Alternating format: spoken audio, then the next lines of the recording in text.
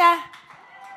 So Miss Joss Stone always performs barefoot, so she and I made a foot pact. Yes, we did. To both go barefoot. Barefoot today. Even though I'm not singing, I'm just going to go for it. You're actually going to get up and sing. We didn't tell you? No. Surprise! No, I'm kidding. Joke. I mean, I can do seriously, you guys, in this day and age of so-called musicians who can't carry a tune without auto-tune, this young lady is the real deal. I mean, your voice is like superhuman. Oh, thank you. So that's very sweet. I know that you were obsessed with soul music from the time you were a wee tot. Yes. How did it all begin for you? What was the catalyst? How did what? How did it begin for you? How what did it begin? Song, like, kind of made you obsessed? Okay. I think when I was little, I would say Anita Baker was something my mum played a lot. So that voice, hearing that voice, I think influenced the way that I put out mine. So my mum played Anita Baker and Melissa Etheridge, and my dad played a lot of James Brown and Linton Kwesi Johnson. And I don't know, I think I like a deep, soulful voice and approach. I guess you are what you eat, so if that's what I was eating, then I guess hopefully I can put out something that will give the same feeling that I got when I was young. Well, your voice is so throaty and so emotional and so, like, I don't want to say deep, that's the wrong word, but like deep. Sometimes it's no, but yeah. You know what I'm trying to say, like very, it's just soulful, I guess. I know. Thank you. The most cliched word, but you got to mean it. That's basically the key. You have to people mean what say, you know, what style of music do you sing? And I guess we talk about the word soul, like soul is a genre. And it's not really a genre. It's just a feeling. So with this album, it's been lots of different styles and genres all smashed up together. But the feeling, hopefully, if I'm doing it right, will always be soulful. It always will tell a story that comes you from get. you. Yeah, that you feel, that is true. And I think that that's soul. So let's talk about Water for Your Soul. Okay. How did it all come about? Okay, so Water for Your Soul is, the title is what I would like this to be. So how I would like you guys to receive the album is I want it to be something that waters you and makes you feel good, makes you feel better, because that is what it does for me. So there's lots of different styles, as I said. There's a lot of world influence. There is a lot of reggae, but it's not a straight reggae record, so I don't want you to think that, because you'll be confused when you hear it. It's, there's R&B, hip-hop, reggae. There's our backbone. That kind of holds everything together. And then you've got Arabic sarod, there's Brazilian beats, there's Irish fiddles, gospel choirs, flamenco guitar. There's like all these different things. And that waters me. It helps me to feel better. So that's why I called it Water for Your Soul, because I'd like it to do that for whoever's listening to it. And, your water might be different. You might like to, I don't know, go for a run at 3 o'clock in the morning. Yeah, no. Saying your ABCs. No. No? No. Not your water? Not my water. No. But, chocolate might be one of those things. That's one of mine. Yeah. Wine. Sure. Yeah, definitely. What was your writing process like for this? And in general, how do you write? This went on for ages. God. I mean, how long have I been writing that? It was probably like 5 years. I wrote a few little, but not constantly, like little dribs and drabs. So I'd go and see my friend Johnny, who's the producer on this. And I've written with him since I was like 14. And I would just, hang out, and we both love a bit of reggae, so we were on that tip for a bit. And then we like a bit of hip-hop too, so we're on that tip. And we just wrote lots of songs. And then after a while, we thought, God, this one's good, that one's good, let's cut it. So we cut it. And then I met Damian Marley in another project that I did. And he started saying, Joss, you got to do a reggae record. And I was like, oh, I don't know if I can. Everyone would be really mad at me, which some of them were. But it encouraged me further. So then I did a bit more. And then I started the Total World Tour, which takes me to really different countries. And I'm doing collaborations with them. So that inspires another thing. So over the course of like 5 or 6 years, it kind of came together.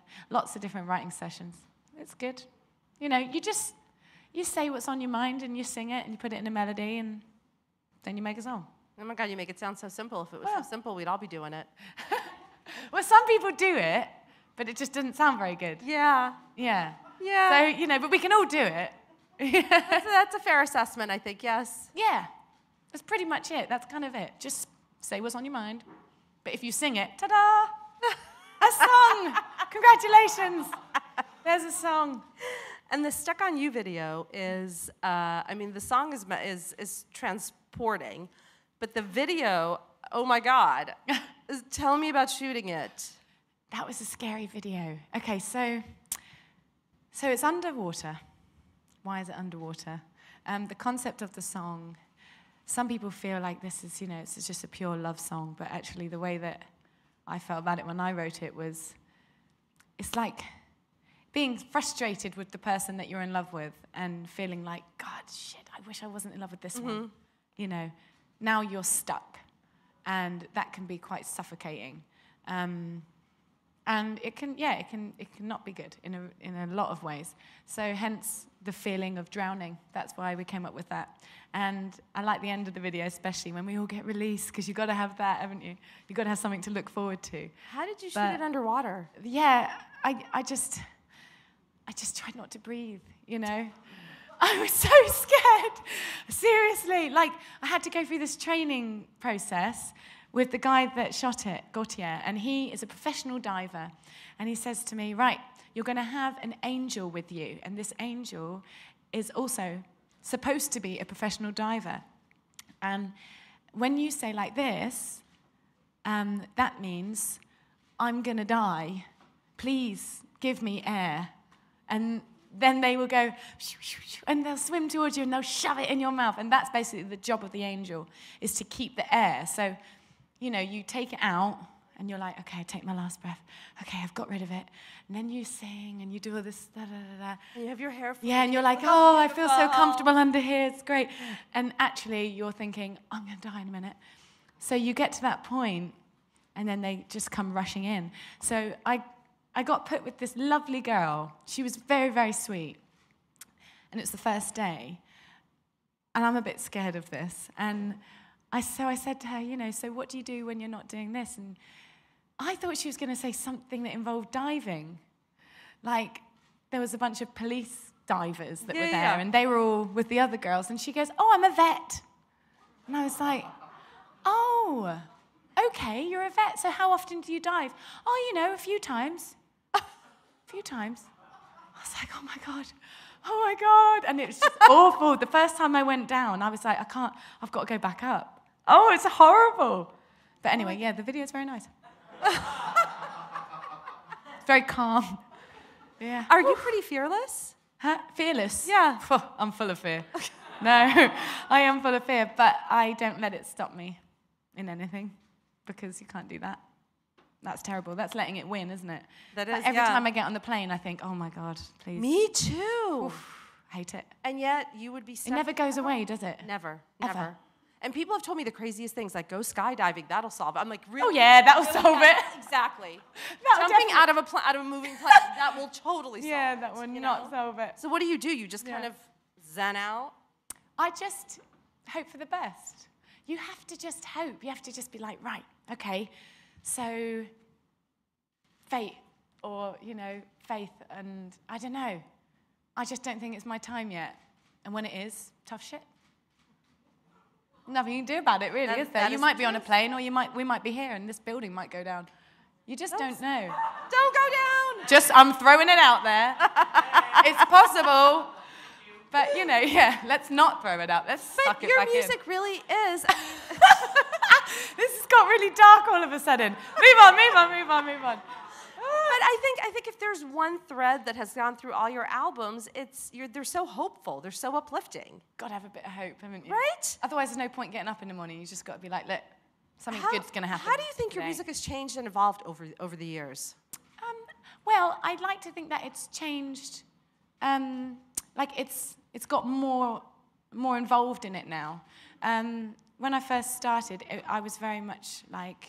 You were a kid. I was a kid, so I didn't really know what I was doing. And I wasn't in any position to say, well, let's try this or let's try that, because I didn't know, I didn't have any right. You know, I hadn't learned anything about music. All I knew was how to sing and stay in tune and be emotional, which is like the base things that you need to know as a singer. Which most singers don't. Yeah, you've got to know that. You've got to know how to put yourself out there. But that just comes with being born. I don't think that comes with lessons. So, so that was like the first album. Then the second album, they let me write a little bit. And I was like, okay, so now I get my opinion, and maybe I can even say whether I like a song or whether I don't like a song. At that point, that really wasn't on the table either, you know. So then I got to the third album, and that was the moment where I was like, okay, the people that signed me were no longer in the company. So I was like, okay, well, now this is the time. You know, I've learned how to write, and I really have lots of ideas on how I'd like things to be produced, and what instruments I'd like to use, and what sounds I'd like, and you know, how I want it to be mixed. I had an idea. So then I linked up with Raphael Sadiq, who is like an amazing producer. Oh my God, amazing yeah, he's beyond. Yeah, so I mean, that was good company to learn. I was learning from him. But I had to fight, like, to be able to do that, to say, like, this is a song I want to sing. You know, that was, you kind of have to grab it and be like, no, I will have this freedom, you bastards. You know, I'm going to have it, whether you like it or not. So I did that. And then from that album, my first two, you know, I was definitely learning, and I was kind of quiet. Well, you were 15, 16, right? Yeah. When your first one came out. Yeah. So I don't think anyone is really, I mean, imagine being that famous when you're that young. Yeah, no, that and part. having to try to. Yeah. Yeah, that was a weird thing. But, you know, you learn on the job. With that job, you learn on the job in front of everyone. Yeah. So if you're going to mess it up, you're going to mess it up big. So you try not to. But, you know, so over the years, I think I've got a bit better at it. And now I can use different instruments and different time signatures and, you know, jump into different worlds of sound.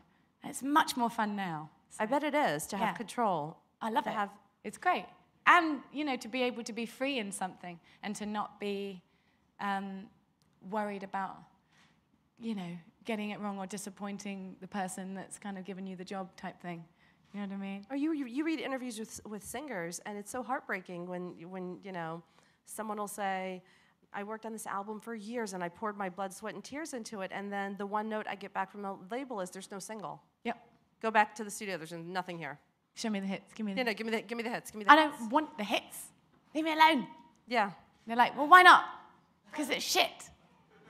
Go away. Hits don't make a career. Well, they don't make a life. I mean, God.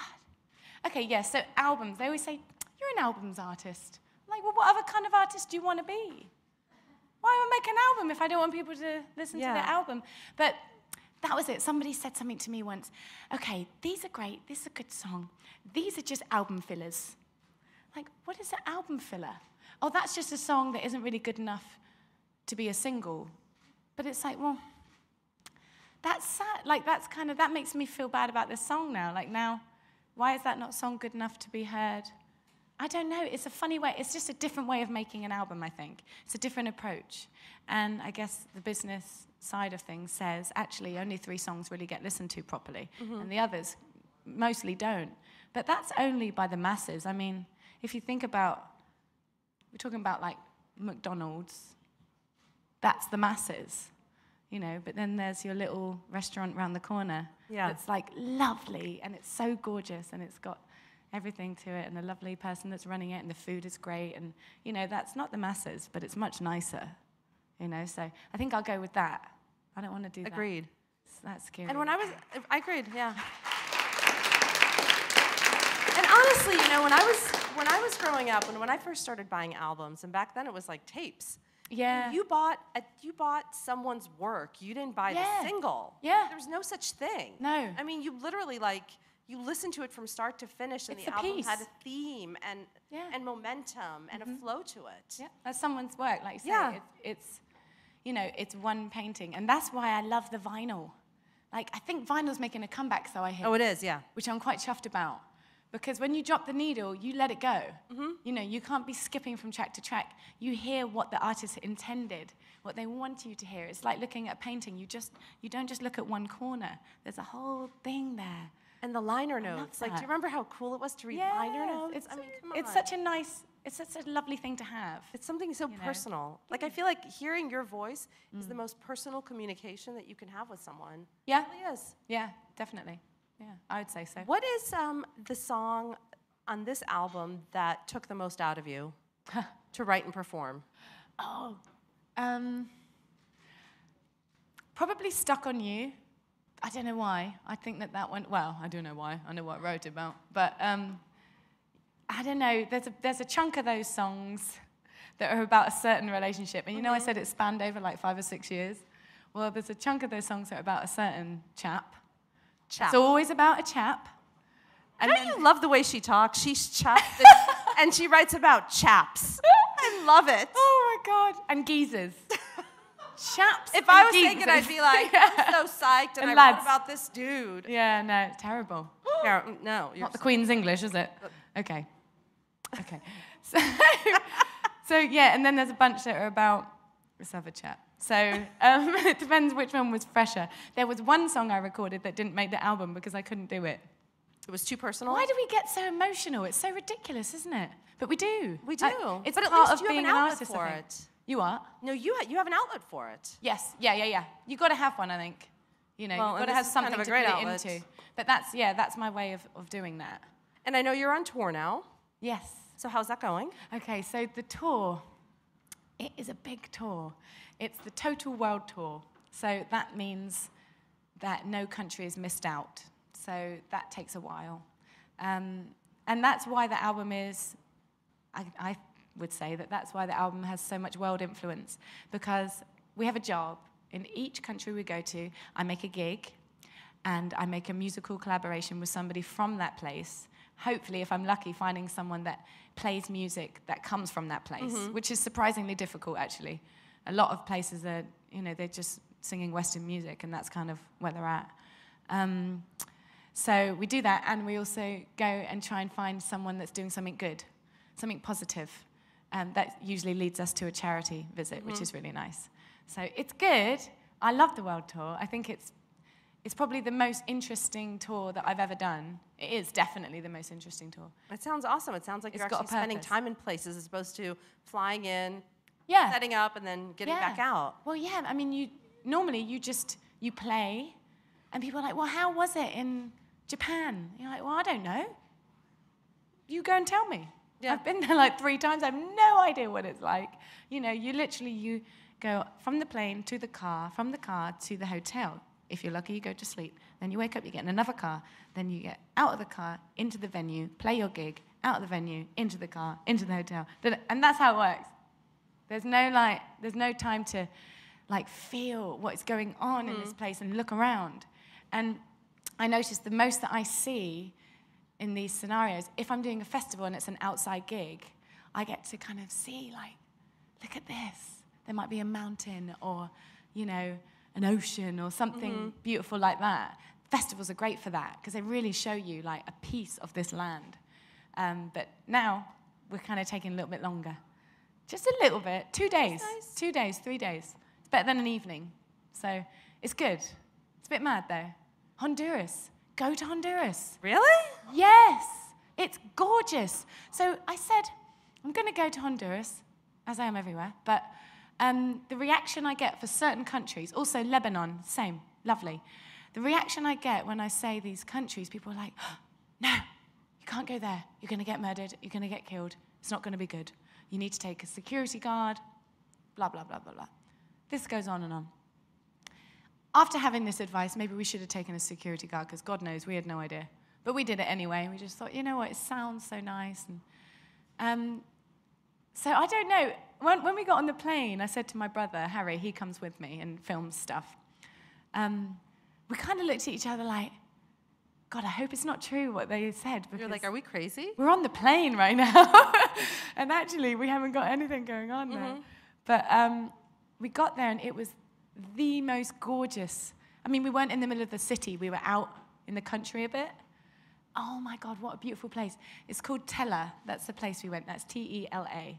And they have this wonderful kind of resort. It's like on a golf course, you know, and it's right by a national park that's protected, and it's just lovely. And the guy was like, it was totally empty. We were the only ones there, really.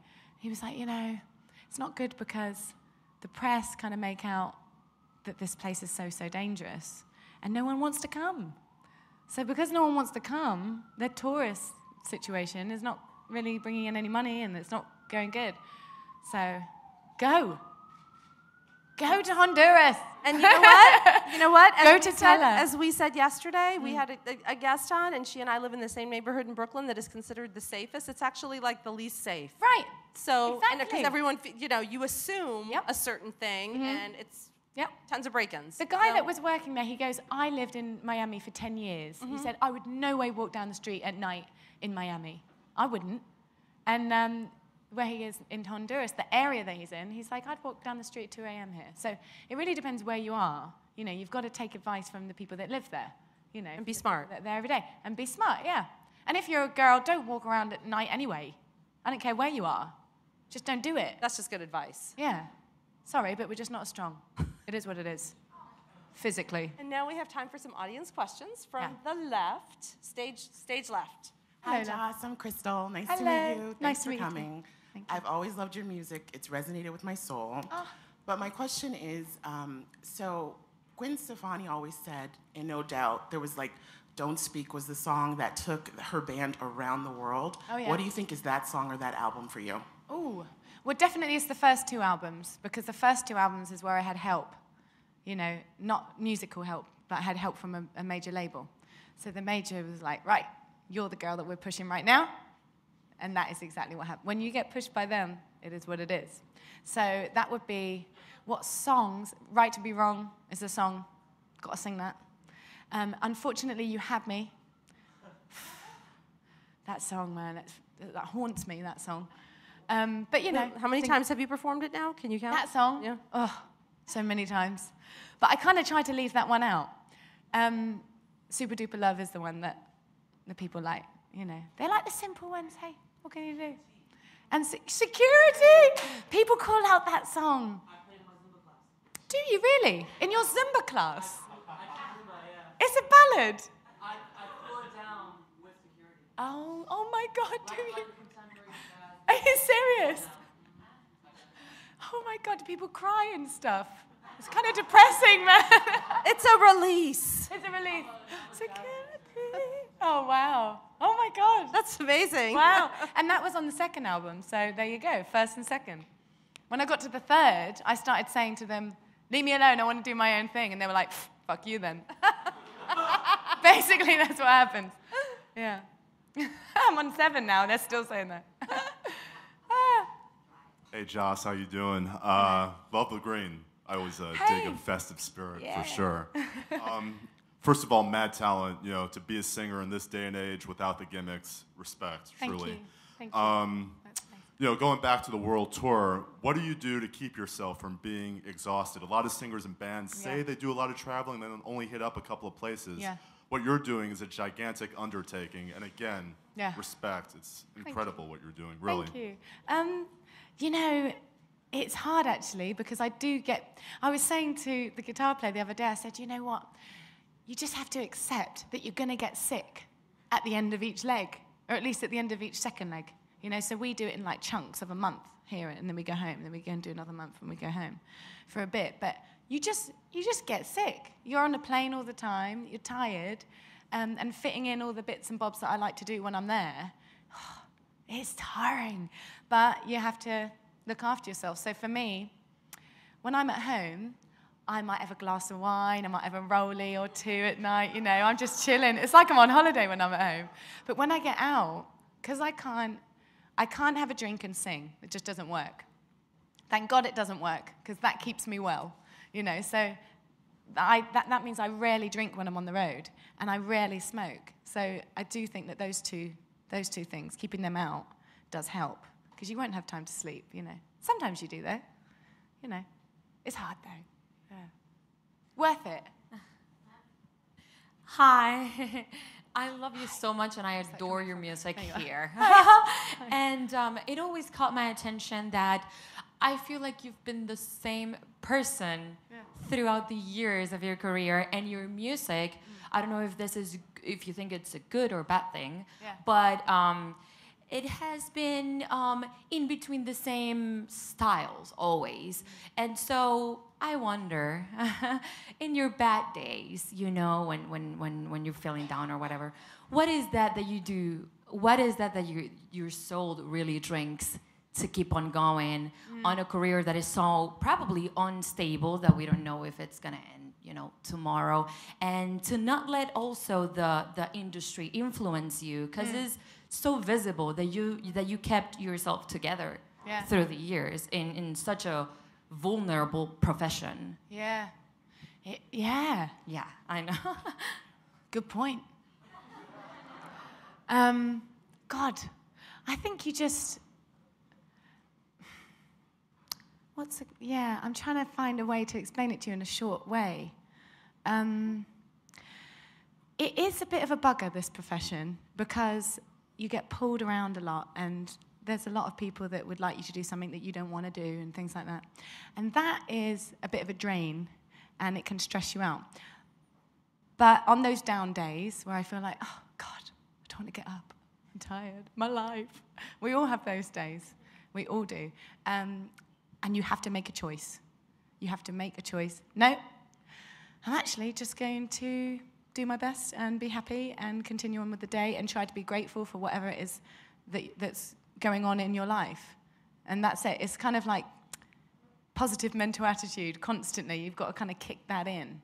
And there are times where you feel like, oh, this is a world of assholes, you know. And it is. Like, there's not many really nice ones. I hate to say that, but yeah, you just want to go for a walk in the field with your dogs. But you're so far away from that, you can't, you know. And the job does take you into lots of cities and stuff where you can't find any nature and all that. But it's still there, you know. You're still breathing. You can still go home, you know, at any point. You know, if I got fed up today, if I got fed up right now, I have the choice. I can sit here and continue this interview, or I can leave. I have the choice. And I don't think people take that as seriously as they should. So often I hear people saying, oh, but I can't, I haven't got a choice, got to do it. You haven't got to do anything. So as long as you remember that, keep that as close to you as possible, you know, you can hopefully avoid sadness. I don't know. Kind of a quick answer, but... No, that's a great answer. Got the... And we have time for one more. All right, love. Joss. Hello. Your music really creates a great picture that the listener can definitely, when they're listening to your music, can see a portrait. And also your beautiful album cover is a beautiful portrait as well. Are there any artists, like visual artists, that you feel helps you create your work? Visual artists. Do you know, I wish I could tell you the names of these people. Recently, okay, I'm a big fan of Instagram. That's like, I love it. I do. I love it. And I wish that I could take amazing photos. So I'm always constantly trying to be like that photographer that's like amazing, but, you know, it doesn't work so well for me. But I try, and I really enjoy it. And so recently, I joined National Geographic on Instagram. Oh my God, the pictures are amazing. Aren't they amazing? So I don't know, those guys, whoever those guys are. So the lady that did my artwork, we did a competition on Facebook. So I told those that are watching on Facebook, I said, okay, I made this album. I tried to explain what the album sounded like, which was a bit difficult. And I told them the title. And we got hundreds of people sending in artwork, and it was beautiful. The lady that won this was called Ophi Hastings, and she was just like lovely. So I called her up and I said, hey, I want to use your artwork. She goes, oh, I'm so glad that I entered the competition, because I just saw it last night, and I spent the day and I was just going for it. And so she really, like that, what I love about it, not only do I love it because it just looks beautiful and it kind of is the person that I want to be, that girl, you know, I love that that's her first thought. And I think with making songs, I always like to use my first thought. So I don't spend days and days writing a song. I don't even spend hours and hours. I just write down what I'm thinking at the first moment. And I like that. And it's cool that she did the same thing. So we get to see a piece of her soul, you know. I don't know, I love it. It all kind of comes together, doesn't it? You know, lots of different pieces of art can come together to make one. And I like that too. So it's cool. And for tour dates, please go to jossstone.com. And thank you so much for being here. Thank you, darling. You're adorable. Thank and you. honestly, as this gentleman said in the front row, props to you for doing it without the gimmicks and on pure talent. It is seriously, Thank we're you. just talking about how rare it is in this industry anymore. Aw, To actually thank you. meet That's someone so who nice. has the chops. Oh, thank you so much. Thank you. Good job.